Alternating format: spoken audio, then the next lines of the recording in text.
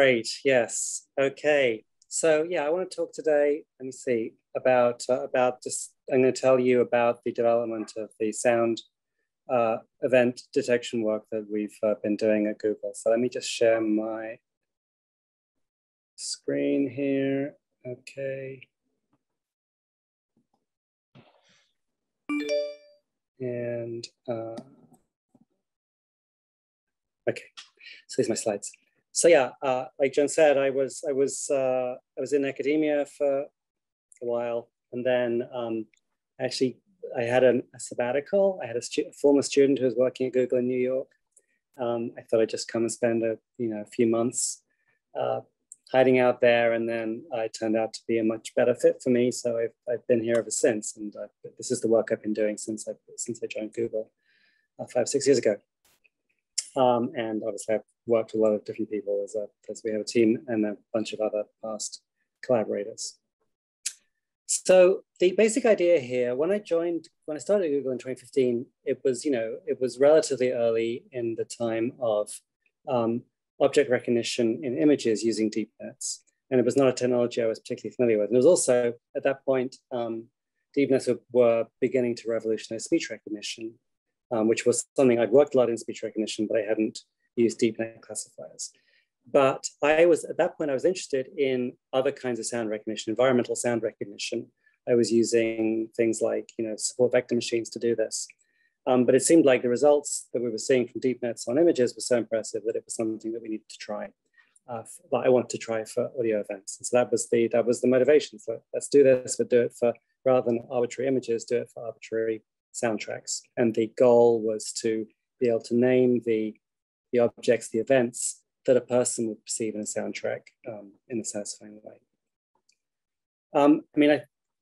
For me, that was just like such an interesting challenge that it stood by itself, but there are obviously a bunch of applications that are driving this. If you happen to have a large archive of multimedia content, you want to be able to find objects within that efficiently, then you want your machine to be able to analyze them. That works for images, but it also makes sense for soundtracks. And so, being able to classify the soundtracks of videos, or maybe you've got a database which is only sounds, is one big application. The other applications are in real-time recognition. So now we have all these smart speakers in people's environments. That's an interesting opportunity. They already have always on listening to pick up the hot words, but there's an increasing opportunity for live local recognition of sounds for various applications like security and just home automation. So maybe you can have a smart speaker that automatically tells when you come in because it can hear the front door and something like that. And then I'll show you a little bit later, but there is an application that Google has released, which is to automatically transcribe sound events for deaf and hard of hearing people as an accessibility app, so that you can have something that if it hears the phone ring or the knock at the door, it'll automatically alert you on the screen. So how do we go about this? Basically, as you most likely know, the secret to making deep learning systems work is having a lot of training data. And within Google, we had the opportunity to access the large archive of multimedia data that's represented by YouTube. It's not quite that simple because obviously we have to be respectful of the terms of service that the users who upload stuff to YouTube have agreed to. But within that, we're able to find enough data to work with.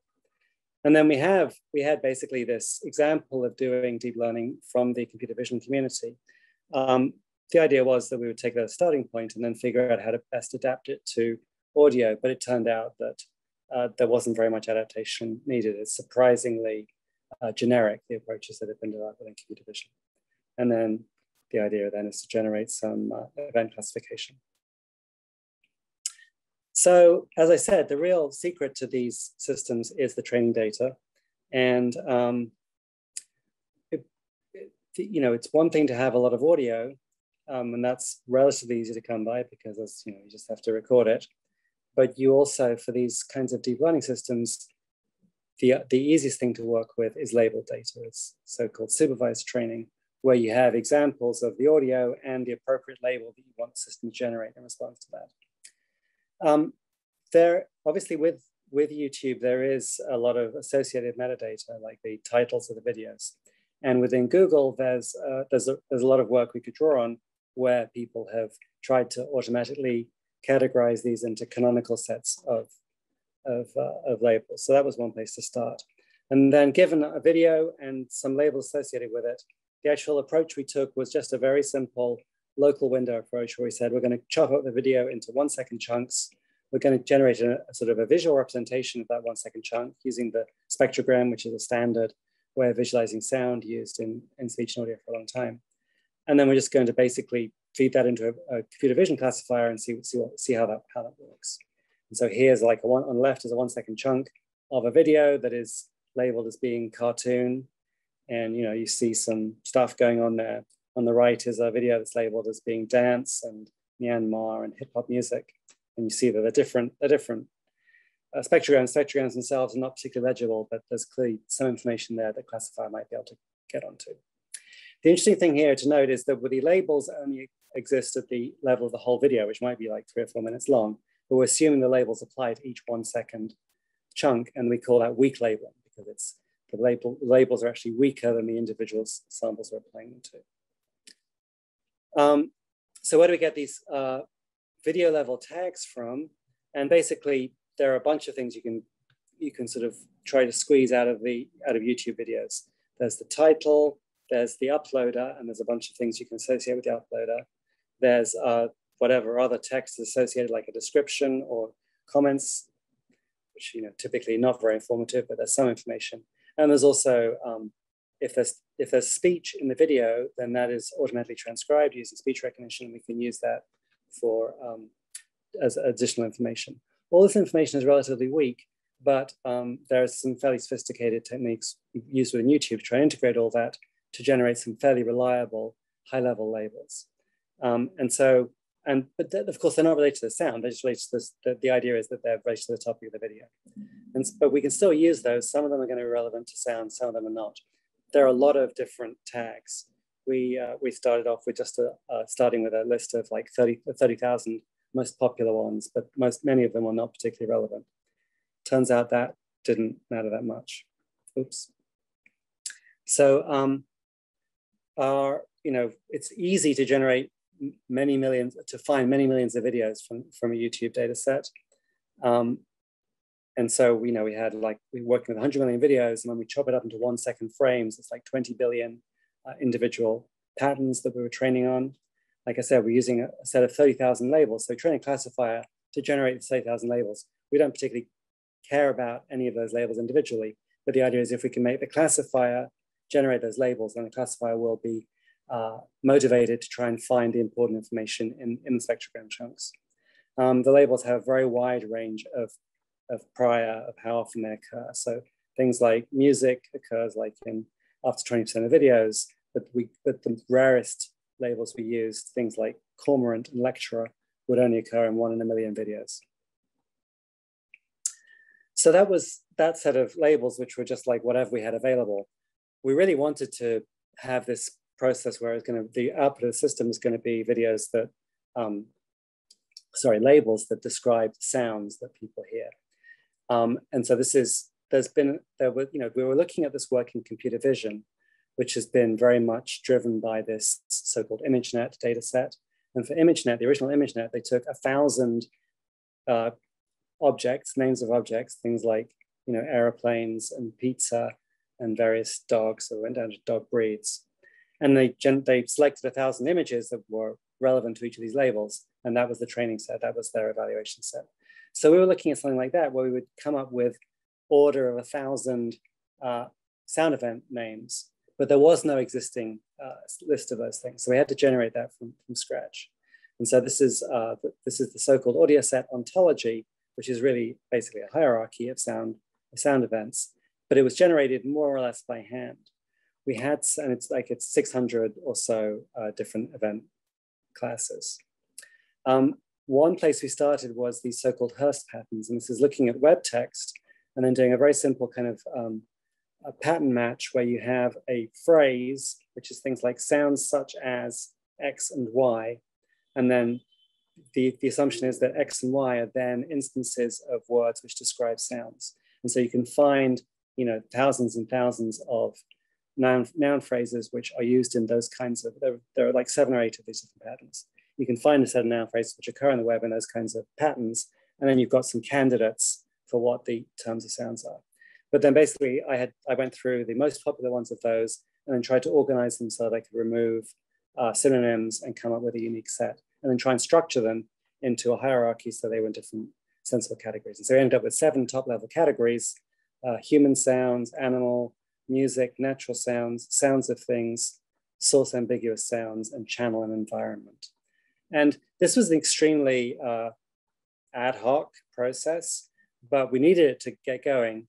And it was hard enough that the people had written like little subparts or sketches of parts of the ontology, but no one had ever tried to do a complete ontology of sound events before.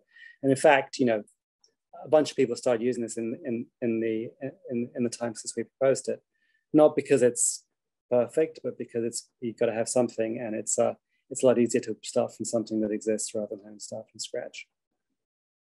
We have actually continued to improve this, particularly in response to places where we tried to do something and found the ontology wasn't adequate. But it's been remarkably stable. So here's an example of the kinds of things that we have. So we use these so-called machine IDs, which are these /m/whatever. They're originally part of this thing called Freebase, which was an open database of triples. But they didn't really express sounds. They've had to reinterpret a bunch of those, and we've had to invent some new ones. But they have, for these 600 or so entries, we have an ID, we have a short name, we have a longer name, which is like a 1 or 2 sentence description. We have a few examples, typically of like YouTube videos where we've actually seen them as positive examples. And then we have a few other attributes that we put in there. So we have this set of videos from YouTube. We have this set of categories of sound events, but right now, there's no immediate way of associating the two. So we needed to generate some label data. And so we did an exercise where we collected label data from scratch. We had a team of annotators who would tell us, would watch a piece of video and tell us whether a particular sound was present in that video or not. And that was how we got the data. The way we did this was, rather than just having them watch videos and random, try and pick from this list of 600 classes, instead we tried to find a video that we thought might contain a particular sound example based on metadata search, at least initially. We then took out a 10-second chunk of that at random, for instance, or somehow, and then we played the annotator the 10-second chunk, and we presented them with a list of the sound events that we thought might be present, and then they would mark whether it was present, absent, or whether it was unsure. And typically there would be between 2 and 10 of these sound events that they would have to select. The idea there was that it's much quicker for them to say whether a particular sound event is present or absent, rather than them having to navigate through and indicate the present sound events. And so that was successful, and we were able in a few months to get a couple of million videos labeled this way. But there were some interesting biases that came out of this process, which I'll mention a little bit later. Again, I said before that we had these weak labels that were only applying to the whole video. Now we have labels which are actually applying to a 10-second chunk of the video. So they're that much less weak, but we still consider them weak because the actual sound event might be, a fraction of a second, but we only know that it's occurred somewhere within this 10-second clip. So the original labeling was done in 2016, 2017. Then after we got our original classifiers working, we then went back and tried to get some more detailed labels going, in particular having time ranges indicated. So this is the kind of labeling interface we've used more recently, where the annotator sees the spectrogram for the whole video. So this orangey thing is a visualization of the video. And when the video is playing, there's actually a cursor that moves across it. So the thing on the top is like a time axis, and each of the major divisions is 1 second. And then they have these ranges underneath where they can drag out a region and they can indicate a particular sound event that occurs in that region. And that when they're indicating the sound event, they can type in a new sound event, but it's restricted, it's filtered to be one of the 600. And then we have a set of annotators who have been doing this enough that they've actually become familiar with the sound ontology, so they can reliably use the most appropriate label for these things. However, this is much, much slower. And so whereas we had millions of videos labeled with just the weak labeling technique, we've only got tens of thousands or maybe 100,000 videos that have been labeled this way. However, we found that it's actually helped us quite a lot in terms of classifier accuracy. I mentioned that we were very inspired by the work in ImageNet, which was this open database of 1,000 examples of 1,000 classes as images. And it drove a lot of the research, the academic research in that area for many years. It's at this point, computer vision's moved on so far that original database is now too easy, but still, it was very, very helpful.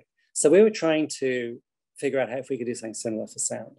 And so one of our priorities was to release this data set, and happily we were able to get permission from Google to release this data as a way to help stimulate, the overall research in this area, which of course we can then benefit from as well. So we released AudioSet as a database, and what it is the ontology I described before, and then for 2 million of these 10-second excerpts of videos, the appropriate labels that came from the annotators to describe those videos. And we ended up releasing just 527 of the sound event classes, and the criteria was that we had to have at least 100 or 120 examples for each of those classes. And so there were some classes where we couldn't even find enough positive examples, but for 527 of them, we had enough examples that we were able to include them in the public release. So this is great, and a lot of people have actually used this, and it has had the effect we wanted of sort of forming some kind of standard for the field. However, the fact that it's based on YouTube did cause some problems, because the YouTube terms of service are that you're not supposed to be able to download the individual videos and store them. You're allowed to watch the videos, but you're not supposed to store them. So one thing we weren't able to do was to release an actual set of waveforms. We could release the pointers to the YouTube videos, but not the waveforms themselves. And so that puts, that is this kind of contradictory thing where it's like YouTube, Google is saying, here's some labeled data, and at the same time Google is saying, but you're not allowed to use it. So, people have done various things with that, and I feel like I feel like it's been less than ideal because we haven't been able to promote it quite the way we want to. There's now a similar effort being done through freesound.org, which is a Creative Commons licensed audio database. They've used the AudioSet ontology, but done their own labeling of their own data. So that's a much less encumbered data set to work with. Okay, so that's basically the situation with the data. And as I said, the data is really the most important part, both for training a classifier, but also for simply just doing research in the field, because you need some kind of common task and common ground truth so that people can compare their work and decide, what's going on. And so how do you actually how do you measure performance for this kind of classifier? And we've actually gone through we've used a range of different metrics. So the first things we looked at were within class evaluation metrics. This is kind of like the easiest thing to do. And the idea is I'm going to build one classifier which will tell me whether a certain sound event is present or not. And so let's say it's, the sound event is buzzing. I have a bunch of my 10-second clips which were labeled as containing buzzing by my annotators. I have the other clips which were not labeled containing buzzing. I assume they don't contain buzzing, although they might, because maybe I never asked the annotator if they had buzzing or not. So I mean about one of the weirdnesses that came out of our labeling scheme. But on the whole, even if they do contain buzzing, most of them won't, because buzzing is pretty rare. I then train a classifier to say, these ones are positive, these ones are negatives. I have some held out data, which also is labeled as buzzing or not.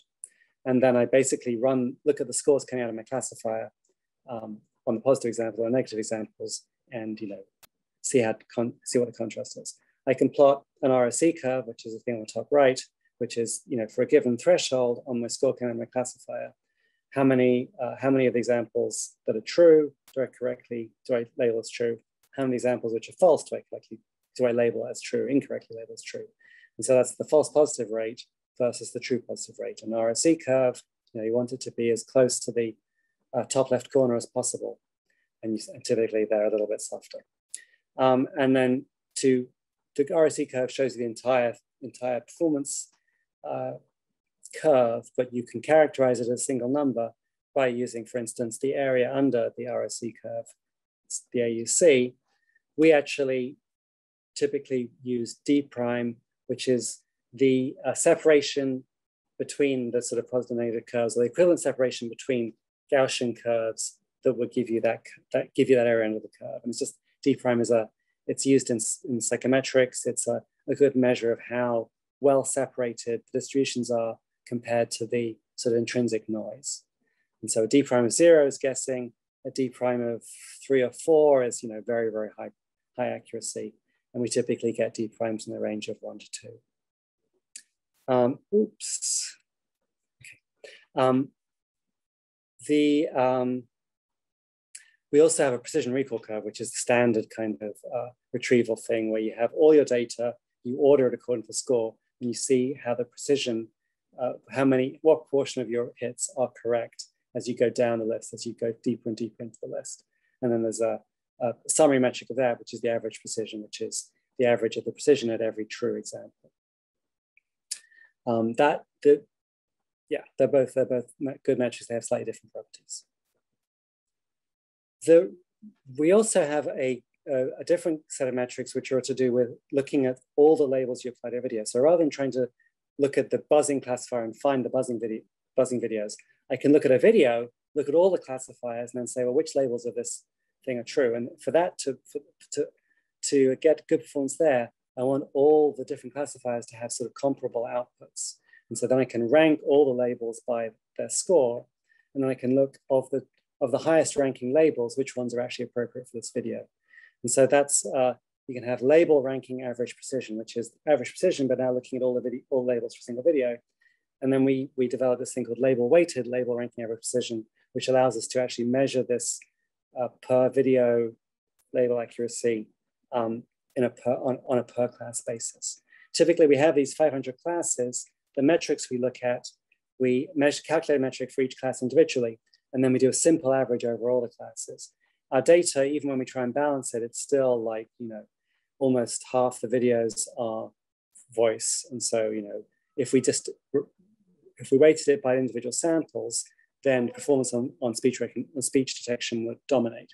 But by balancing all the classes, even the really rare classes like toothbrush and zing, they also have an equal weight. And then it's, we're trying to build a classifier that's able to generate a large number of different classes.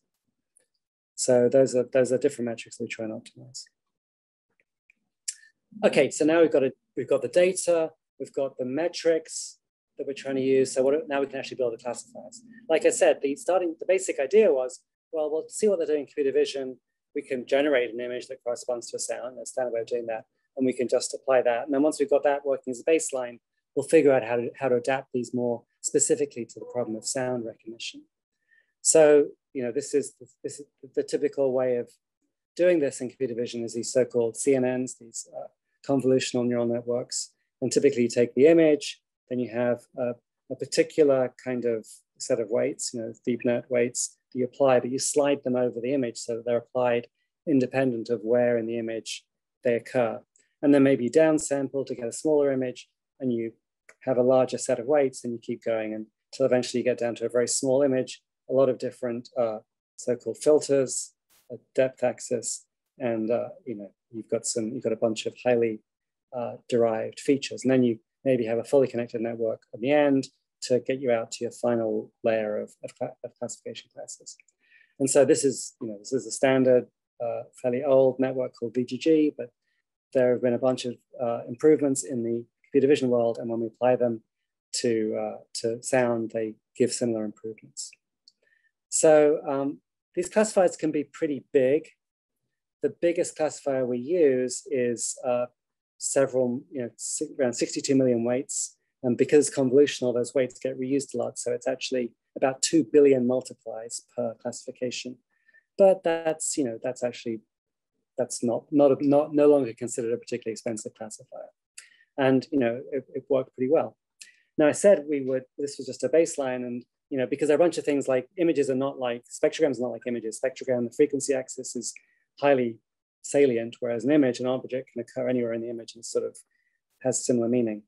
However, when we tried to do things which are more sound specific, we've never seen any improvement. It turns out that these convolutional networks, although they make a lot of sense in terms of images because of the translation invariance in images, they're actually quite a lot more general than that. And even when you've got a domain where the translation invariance isn't really so strong, they still end up giving you very good classifiers. Okay. One of the things that has helped is this idea of trying to take these weak labels and make them improve them. So I said the label in the data we had said, okay, I play the annotator a 10-second clip, and then I ask them if a particular class is present, and they say yes. But then all I know is like there's this label that applies to all these 10 seconds. But in fact, the 10 seconds may have a bunch of gaps in it. So in this particular example, you see the silence, which are the light gray portions. Then these first bits are actually just plain speech. If you looked at spectrograms before, you can recognize them as speech. And at the very end, there's some music that comes in. But this segment was labeled as having music present and speech present. If I take the first 1 second clip and label it as music present, then it's totally incorrect. So instead, we trained a classifier, and then we took the classifier output, and we assumed that we know that there's some speech present in this clip. And so if I look at the actual output of the speech classifier, if I take the highest activation of that and then set some threshold below that, I can maybe exclude regions where the speech is not active. And I can do the same for music. I can look on the music output, find the highest area, and then set some threshold below that, and then restrict the music label to that. And so that's what we see here. Here in the second and third clips, we see there are labels of speech and music which are shorter than the whole duration. And then it turns out that the classifier was having a lot of trouble with silent regions, because silent regions, there's no information, but it had been trained to say that they were music and speech. Because they were very common labels. So we also built a specific silence detector which took the silent regions and explicitly labeled them as silence. And then that helped with us with that ambiguity a fair amount. And so here are a bunch of examples of classifiers trained with different versions of those labels. So it turns out that even with the weak labels, we actually got very good discrimination. So this is the classifier for the plop sound. The video, you can see these little vertical stripes are where there's a sound effect of plop. And you can see that even trained on weak labels, we got reasonably good localization. But then when we refined those labels, as in the way I described it in the previous slide, some of the other classes get removed because there are a few examples of silence, for instance, being labeled as some other class. And then when we add the silence threshold, we get an even better discrimination, because now we've got the silent regions being clearly labeled as silence and no confusion. So I want to show you this video that hopefully will contrast some of that. So this is Sean Hershey, who's one of the people who worked on this project. He's also a trumpet player, plays a lot of instruments. And so he made this video, it plays a bunch of instruments, and then we can run the classifier over the video and see what happens. On the left of the video, and I'm sorry, this is a little small to read, there's a list of classes, and you'll see as the video goes on, you can see these bars moving depending on how active that is. The top class is music, then the second one is trumpet, and the third one is speech. And what you'll see here is the speech thing, because there's such a lot of speech in all the data, even when there's no speech present, the speech thing is kind of active. So let's just see what that looks like. Okay, let's record some sounds. Hoping you can hear that. So you see when the trumpet is playing, there's very high activation for trumpet. But then in the gaps in between when he's not saying anything, the speech classifier goes up and gets.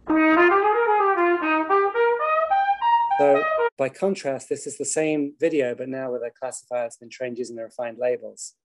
And it's still able to pick out these instruments very effectively, but the speech thing is now active when he's speaking, as he is now. But then when he starts doing something else, speech. And so you see now the trumpet is actually more active than the music classifier, because also music has a very high prior and tends to be hyperactive in the unrefined labels. So that's the kind of classification we can get. Let me just show you some of the other things that he does in here. There's the piano. You see the piano thing. And then he also plays the vacuum cleaner at some point. Here we go. Oh, he's playing the... I know, he has a vacuum cleaner which is also detected. You'll see that later. It knows a bunch of classes. And the vacuum cleaner is that is correctly detected. Okay. That's kind of like, subjective results. We also obviously evaluate these objective results. For the 30,000 class, we're able to evaluate, these were like the non-sound related classes that we got from YouTube. We were able to evaluate those. Remarkably, there wasn't much of this is like the overall performance of that of each class as a function of how common that class is, the prior of that class. And so over at the right, we have the very common classes like speech and music and vehicle. And over at the left, we have rare classes like sterische harmonica, which I don't even know what it is. But the surprising thing is that even some of these very rare classes, we got very high accuracy in classification. And just because it turns out they may be rare, but they're very acoustically distinct. So that was interesting. For the audio set classes, the 527 classes that we defined to be specifically relevant audio, we also see a big range in performance. Some of them are easy to classify and some of them turn out to be very hard. This plot is showing the D prime, the separation between the positive and negative classes, and it's contrasting two different classifiers. The x-axis is a small classifier, a mobile net, and the y-axis is a large classifier, this sort of 2 billion multiply classifier using ResNet. And we see that, yes, the bigger classifier has on average a slightly higher D prime, a slightly better performance, but there's a fairly wide spread. It's not a huge difference. Even the small classifier does reasonably well, I guess. We can also vary the amount of training data we use, because typically that's something that, more training data gives you better performance, and by artificially training on less of the data, we can see how much gain we get for different amount of performance. This is 80% of the data versus 5% of the data, so 16:1 ratio here. Again, the actual performance increase is not as much as you might expect. We're actually doing okay, even for some of these classes, even with only 5% of the training data we use. But it's still it's a surefire way of improving classifier performance. And so we also look at a lot of examples, and we've developed a lot of these visualization tools like this bar chart thing as a way of trying to figure out what's going on. And we have various ways of finding a class that has particular performance, looking at the scatter of all our examples for that class, and then looking at the individual examples that perform well, perform poorly for that class, looking at these score variations as a function of time, which is against the sound, which gives us some insight into what's going on. Here's another video where we actually, we were putting together a demo video of this classifier. We worked with a team within Google that generates a lot of videos and instructional content, and they were really interested, and so they actually went out and recorded a very wide range of sounds just to see what the classifier would do with them. And the results are pretty good. So here it is, clicking a pen, which actually it records this thing else. So this is a little dog. You hear the dog panting, and the blue bar, which is dog, is picked up. Whistling is very clear and is always pretty easy, although it does misclassify it as theremin, which is one of the classes we have, which is kind of cute because the way he's whistling is a bit theremin-like. Let's see, and this is like a little bell. No, so it has bicycle bell, telephone, and then bell. So there are a range of different bells that it knows about, and they're kind of hard to distinguish. Amazingly, we have singing bowl, and it picks up singing bowl, but then confuses it with tuning fork, and in decay is the bell. Maraca is recognized with that, and with music. Let's show you a couple more. So this is a ukulele, which is recognized as a ukulele, but here's guitar, which is, you know, a very similar sound, but is correctly recognized as not being guitar. I think guitar fell off the bottom here. But some of these things, you know, sometimes it doesn't do great. Like it didn't do great at the picking up the pen clicking, but some of the things it does remarkably well, that it'll distinguish musical instruments surprisingly well, better than I expected. So that's the basic classifier. A few other things that we're doing since the development of the basic classifier. We're obviously interested in trying to make this run on as broad a range of devices as possible. This example is running the same thing on an edge device. This is the Google Coral, which is a TPU device running on a sort of Raspberry Pi form factor. So this has a little microphone on it, and then the other cable is just the power and the display. And so it'll run in real time with, you know, it's basically the same classifier, can classify sounds in real time, and that works fine. And the small, I showed you that small classifier can work quite close to the larger classifier, and that's made that makes it quite viable. We also have it running on phones. This is the Live Transcribe, which is mostly an app for transcribing speech for deaf and hard of hearing people, but it also has a sound classifier running sort of on the side. It's using about 10% of the CPU. So you see in this example, it's saying that there's crowd noise in the background of this recording. We also ran a Kaggle competition with our collaborators at freesound.org, because, you know, we needed to use their data, and that's been quite helpful in terms of promoting research in the community. I said that the easiest way to train these deep nets is with labels to supervised classification, but there's a lot of work in different fields trying to you know, to get around that. And so there's the ideas of semi-supervised learning, where you have unlabeled data, but you assume that there are various ways of assuming that things that are going to be nearby are going to have the same label, things like that.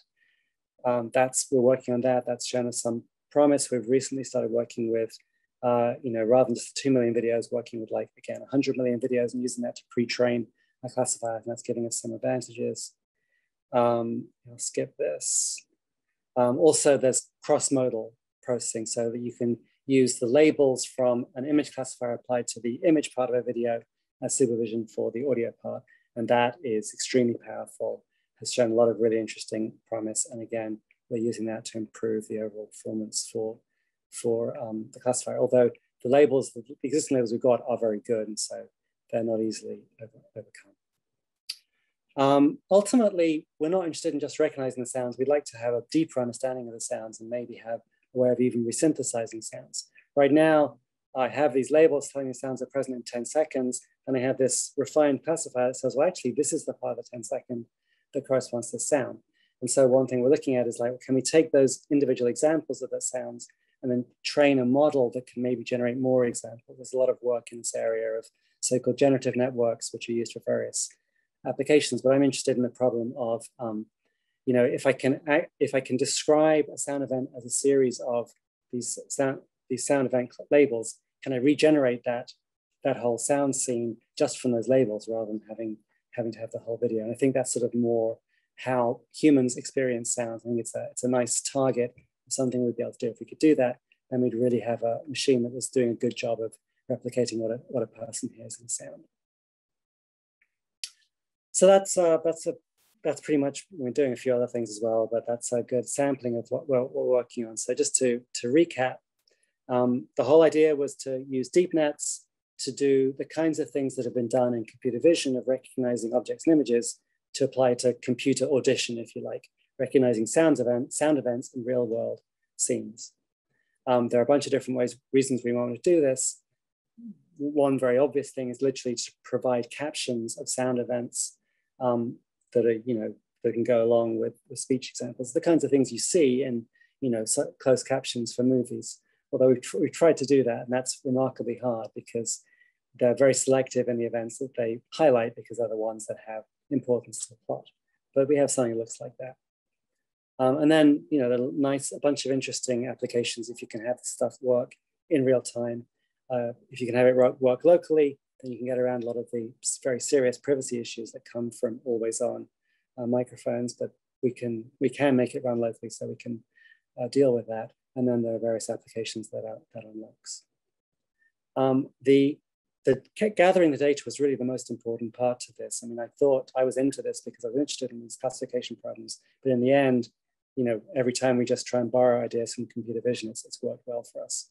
But then at the same time, the problems of collecting annotated data were much more subtle than I thought. It turns out that, you know, exactly how you ask the questions and then various things you can do to try and clean the data afterwards, those are all very important and have turned out to be a lot of the effort involved. And then we're still working on this, trying to make it better. We're always trying to make it better. Right now, you know, we're looking at these issues of pre-training and then different kinds of label data and how to take a small amount of high quality label data from strong labeling and, you know, improve the classifiers which are trained on large amounts of data.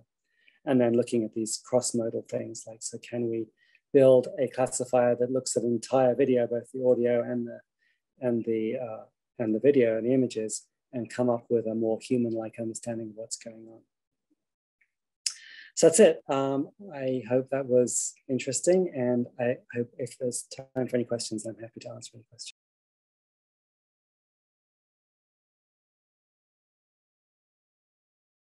So maybe I can ask you a quick question first. So you talk about pre-training. So do you want to use something similar to BERT model to apply to the audio events, or you want to take some of the latest, you know, advance in the NLP? Yeah. Okay. So that isn't what I meant, but I'll talk about that as well. So when I say pre-training, you know, I talked about two kinds of classification. One was to these 30,000 YouTube tags, which are very, very broad range of things. A lot of them are like basically topics like airplane or gold or something like this. The classifier that generates those labels is typically not that useful because it's often not very accurate for many of them. But to the extent that there's some kind of correlation between the audio content and the label, it learns something. And so when we pre-train, we train something on like 100 million videos with maybe 100,000 labels. We then throw away the final classification layer, take the embedding, the internal representation, and then we use that as a starting point to then fine tune. So we retrain, but on our label data with labels that we care about. And it turns out that, you know, if you've got a ResNet 50, which has got, you know, tens of millions of parameters, even though you can train that fully just on the 2 million frames we've got, it's better if you pre-train it first, even though it's hard to say what exactly it's carrying across, but there is definitely a substantial advantage, like a 0.1 D prime or 0.2 D prime, which is a very large advantage from our point of view. So that's the kind of pre-training we're working on at the moment. Now, the BERT type ideas are where you sort of, it's more like this, these inferred labels where, you know, BERT is trained by sort of taking out a particular word and then assuming that that's the right category. There are a bunch of ideas like that that have been used in audio, and basically it's just proximity, where you say, if I have two, I skipped over a couple of slides on triplet training, but it's that kind of idea. You have you train your classifier to say these two things ought to be more similar than these two things, and if these two things come from nearby points in the audio, the chances are they have similar semantic content. Whereas if they're from different videos or from further away, then they're less positive. And there's been a bunch of work, including some work by us, that shows that that is an advantageous thing to do. Currently, our label data is sufficiently strong that still we can't do better than that with unlabeled data. But obviously, you can combine the two and get the best result.